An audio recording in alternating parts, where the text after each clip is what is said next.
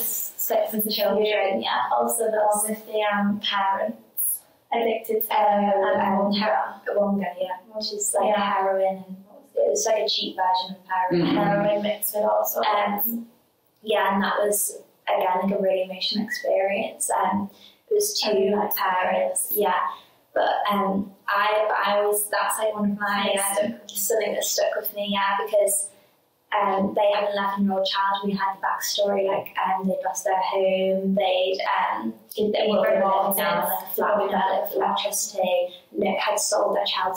Bobbi Bear bought their child a bed, so they'd already sold it. They sold it again. So we felt quite resentful towards these parents at this stage, because we were like, gosh, we just all our sympathy lay with this little 11-year-old boy, Ethan.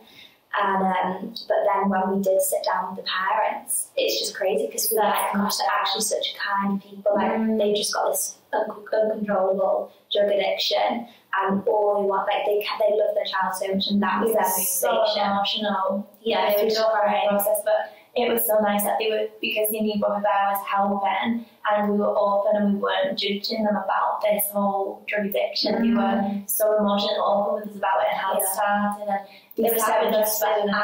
We were making their dreams to come and live in England. I think one night we didn't go to bed till like 2 a.m. or something, because he was going to the centre like the next day in the morning. Because we were just there to help the children at first, but they'd already tried to do that, and it's coming down from the parents, and it's going to just continue. It's not a one-time help them and then leave them. Hopefully it'll sort itself out. It was, we need to sort the two parents, both for addictions, and then that's going to filter down to the child and his whole environment. So we had to send them both to separate rehabilitation centres. They were so in love as well. And they were so in love, and they were refusing to go to separate ones, but if they were together, then it just wasn't going to work, and the government only wanted to help the woman, because it's dangerous for her to be on the street. You're saying, well, he should just sort himself out himself. Well, gosh, it's not going to work.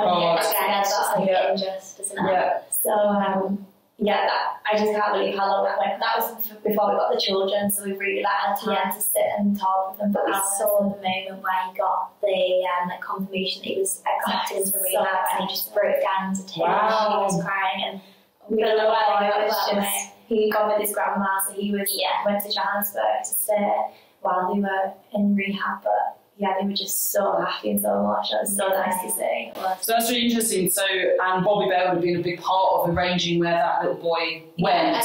They did everything. I think he was on the phone until 3 in the morning. Brad even took him from 2, on a 7-hour journey all the way to Johannesburg in the middle of the night, 3 a.m. To then stay over for the night and then come back. It was so hands-on. It was so quick how it happened, from them being like, we're just not going to be able to do this, and not knowing what to do. So 2 days later, everything was sorted. I think after the first week, we got given our own case, which was the little girl with ADHD. The week after that, we got given the family, where the girl was feeling suicidal. She was going through a lot of problems with their mum, and things like that. It was just us sat in a room, but they do make you feel so important, and they it gave you positions which we would never have the opportunity to do in England. So that was amazing.